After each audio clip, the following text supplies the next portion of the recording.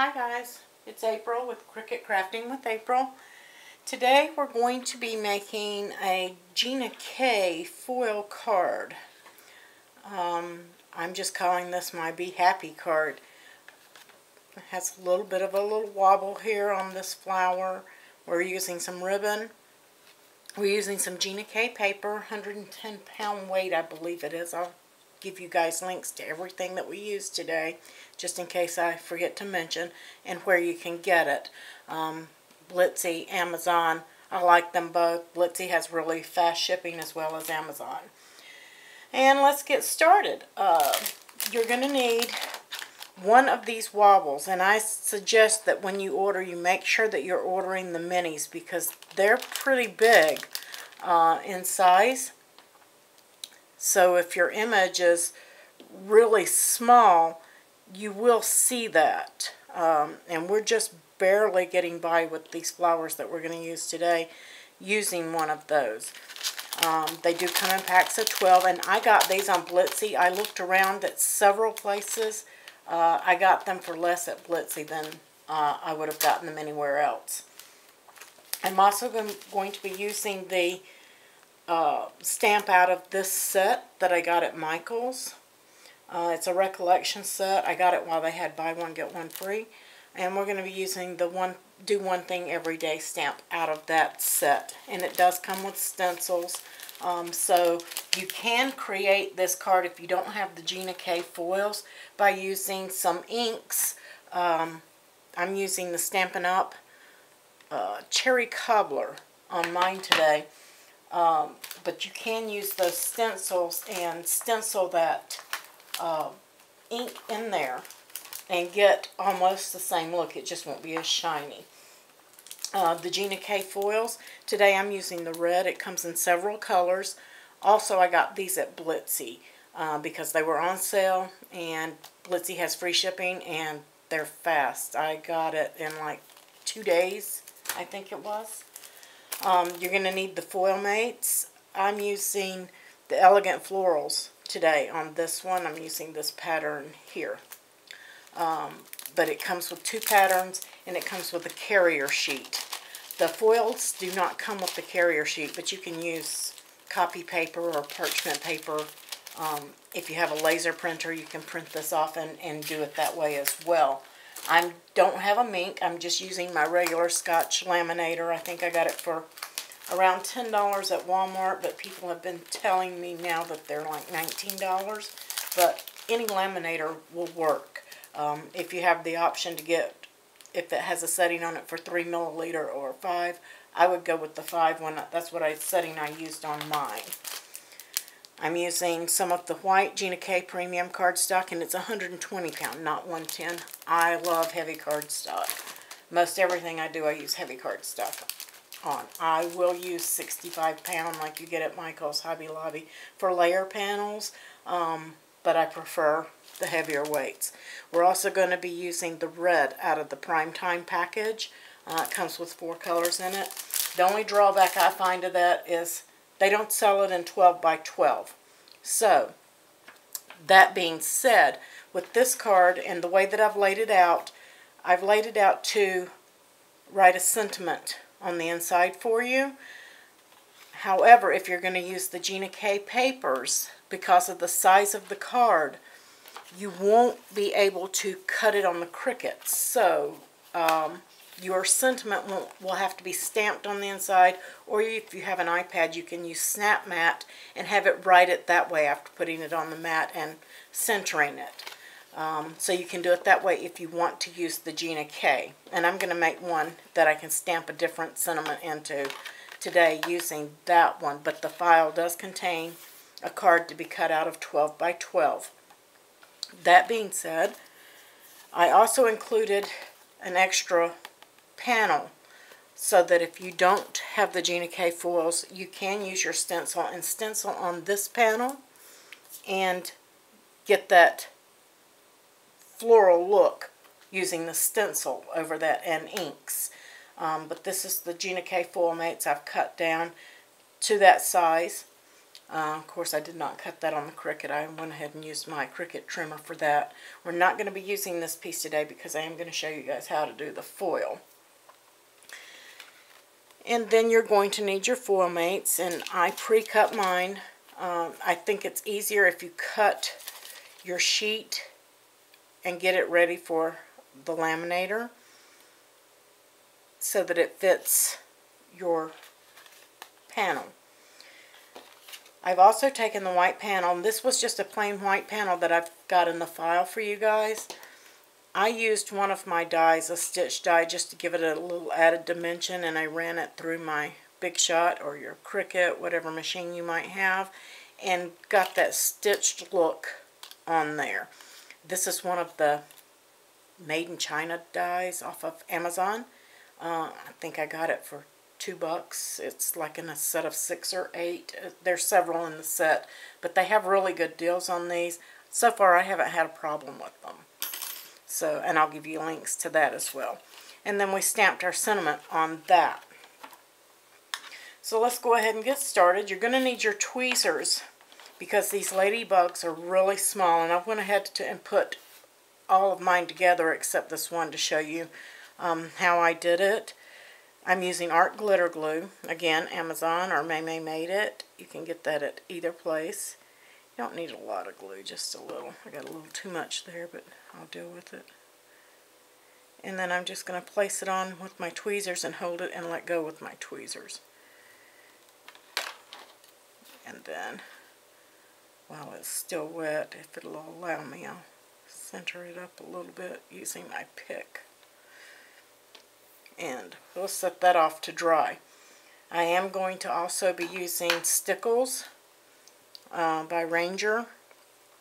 You can get these at Hobby Lobby, on Amazon, several different places. I'll give you a link to Amazon and Blitsy for those. And I'm going to be using a little bit of Nuvo drops too because I didn't have a black glitter stickles. You'll need some pop dots. You can get these on Blitsy as well. And a little bit of ribbon and your bone folder. And that, while you get your supplies together, we'll go ahead and get started on this card. I'm first going to stamp my sentiment and give it time to dry. I need to line that up. I think I'll just move. You may or may not be able to see this. I may be off camera, but I'm just using my Misty. See if I can scoot over here to where you guys can see without losing my ladybug. While I was getting ready, I lost one of the wings and couldn't find it. That's never a good thing. And I'm getting ink on me from my previous stamping. I wanted to test the card before I released it to you guys. I hate to release files I haven't tested because if there's any problem with them, I'd rather have the problem than you guys. That way I can adjust the file for you. Clean that up a little bit, get that ink off of there. I apologize, I'm going to have ink on my hands now, but that's okay. I think that looks pretty good.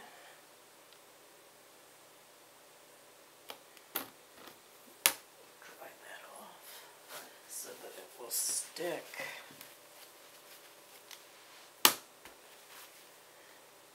And like I said, I'm using the Cherry Cobbler from Stampin' Up. I am a Stampin' Up demonstrator. I love their inks and their pads. They store upside down, so they're always ready to stamp. And I'm going to do that a second time just to make sure I got a good crisp image. And now, like this. Don't want to get ink all over me again. I'm going to set that to the side.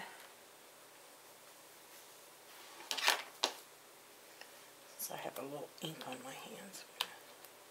Use this to pick it up with. And we'll be finished with that. And I smeared it anyway. Oh, I will stamp another one to use and replace it on the card. Or cover it with a flower. And you can use your art glitter glue for this. Or you can use your tape runner and just center it up on the small red panel. I hate that I smeared that, trying to get that off of there. I might just go ahead and cut a smaller piece and just pop dot it over the top when I get done. That's what I'll do. So whenever you make an error, we all make errors, just find a way to correct it. Next I'm going to run this through the laminator, and it may be a little short, so I may have to run it twice. There we go. And I'll be right back with that.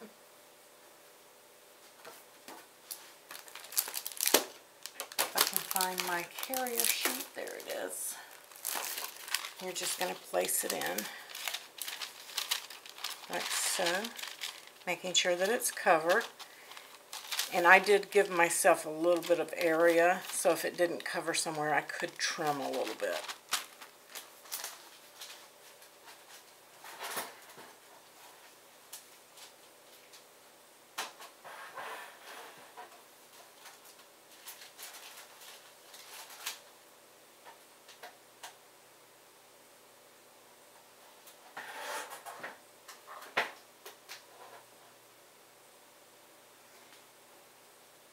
And I may run that twice. My laminator timed out on me, and we'll work on this while that's going.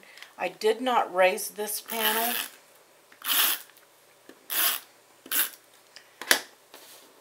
Just lined it up on the card. I'm going to use my bone folder to make sure that lays a little bit flatter. There we go. That way it's not flopping around on me while I'm trying to line things up. And we're just going to place it on the card there. Let me check this to see. And we're going to need to run that again. Since it cooled down on me, we'll work on the other pieces. This piece I did pop dot up, just using 2 or 3. I like mine to be supported in the center. That's good enough.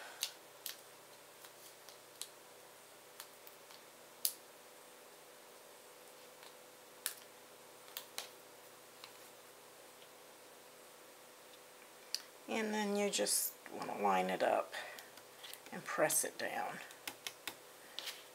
My OCD is kicking in over that ink smear, but I know I can pop dot it. I'll use a thin black pop dot and put over it. That way it's not raised up too much.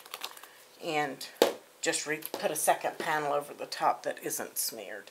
And I probably should have waited till I put my panel down before placing that. Would have been smart. There we go.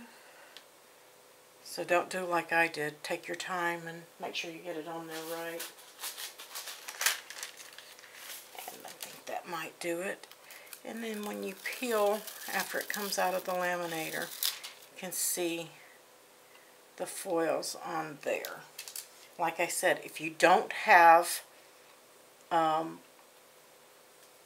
Gina K foil sheets, the what are they calling them? The foil mates. If you don't have those, you can print a pattern on a laser printer if you can get your cardstock through the laser printer, and then you can use that foil and it will work. I've tested it. It's worked for me before. And I probably would have run this through a second time, but for time's sake, I'm just not going to do it today. I'm going to put a little extra glue in the center on this one. And take a piece of ribbon and just stick it down.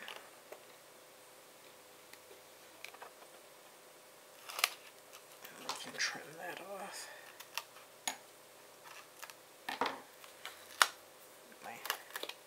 I'm going to line that up and press it down. Then you can put your sentiment down right there. And I cheat a little bit on my ribbon too, because I am not the best bow person in the world. And I just put a little sticky on the tails. And a little bit of art glitter glue.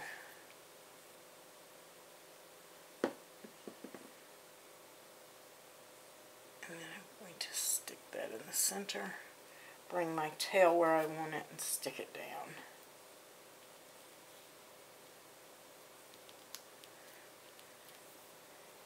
And that will hold. I may have to put a little bit more glue behind there. Sometimes you need hot glue depending on your ribbon, the type that you use. Next, I'm going to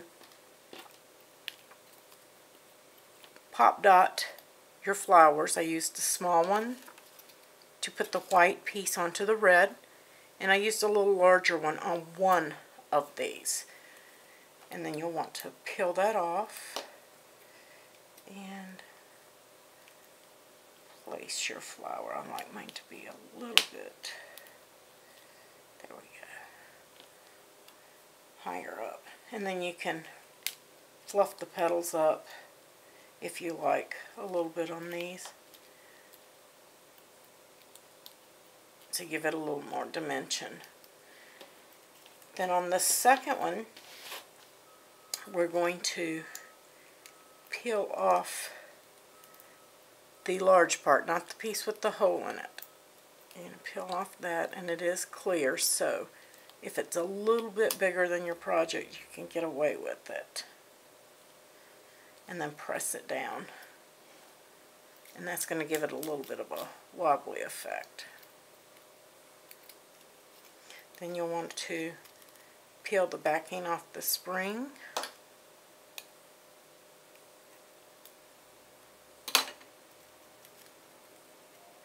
And then place that and press it down. And that's going to give it a little bit of a fun wobble effect. Do something every day that makes you happy, and that makes me happy. Next, I'm going to take the little ladybugs, since they've been sitting over there to dry, and I did pop dot each one of those.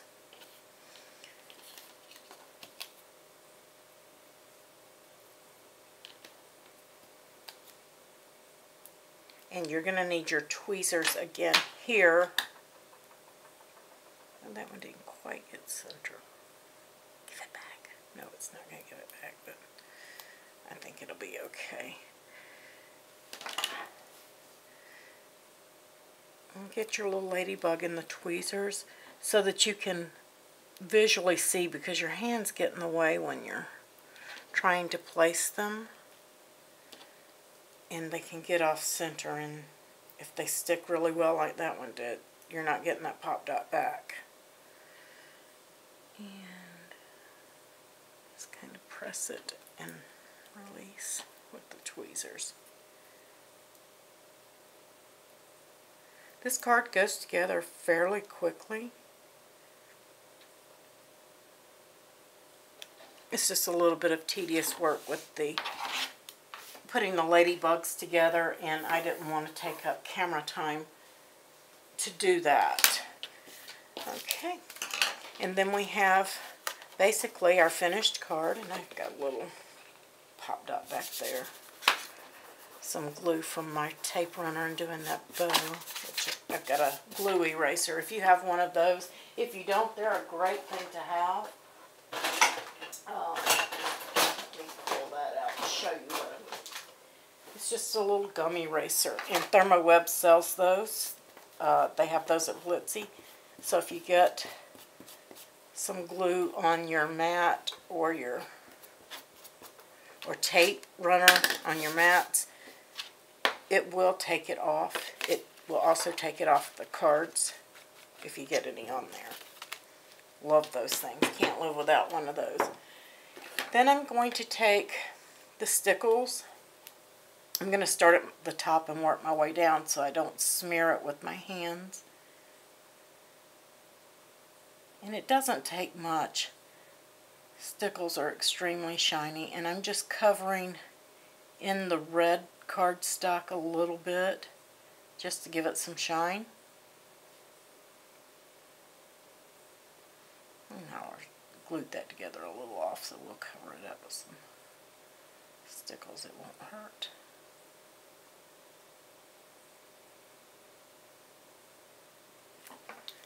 Got a little bit in that hole, and I don't want that there. Can always come back with your black Nouveau drops and fix any errors that you get there. But just a little bit. I'm just barely squeezing this bottle. It's giving me plenty of glitter.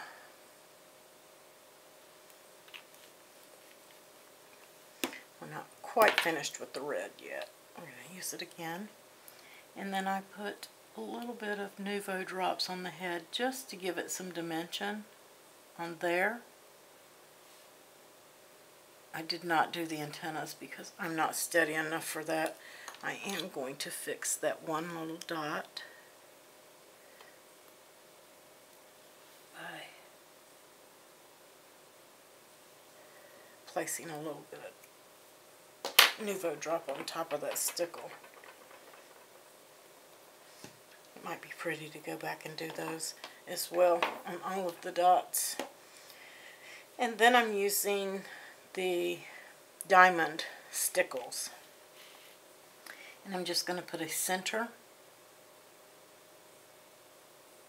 in each one of these flowers.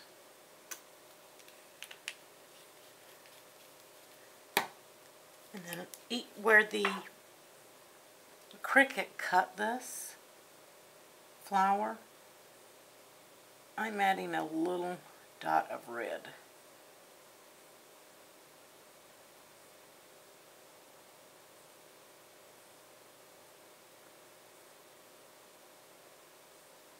Just on each petal.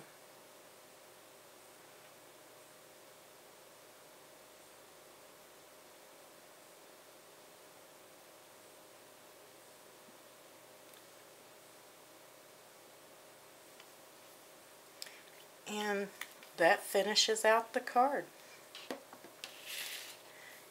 Like I said, I will repair that, but you guys take your time and let it dry. Don't be in a rush like I was. And you're going to have that beautiful card. Now we can put a vellum sentiment in there. We can do stamp a sentiment. There can be several things done. But like I said, again, in the file, you have the extra white card panel for this in case you want to stencil instead of the foil. And it will write that message. If you want to use an 8.5 by 11 cardstock, you can make the cards smaller, or you can, like I said, use a 12 by 12 sheet and use the Gina K for everything else. Thank you for watching, and have a happy crafting day. Don't forget to subscribe to the YouTube channel. Make sure you join our Facebook group if you haven't already. And have a wonderful crafting day. Please use the links below when you do your shopping. That's going to help me bring you more videos and more projects. Y'all have a wonderful crafting day.